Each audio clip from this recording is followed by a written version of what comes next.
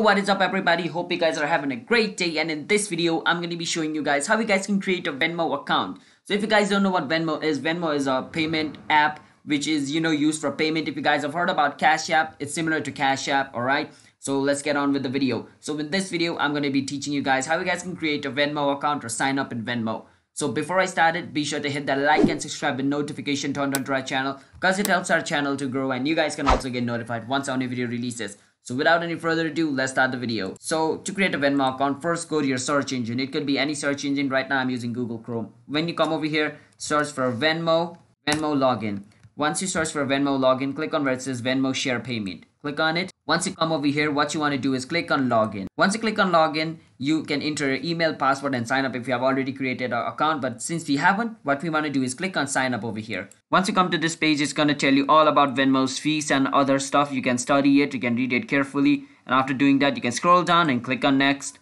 After you click on next, you can create a Venmo account using your Facebook if you have it, by connecting it to a Facebook. But if you want to create a separate Venmo account, not connect to anything, then you can fill up this form over here. So let me do that real quick.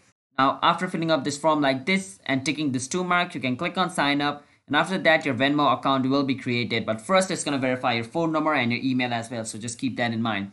So after doing that, your Venmo account will be created.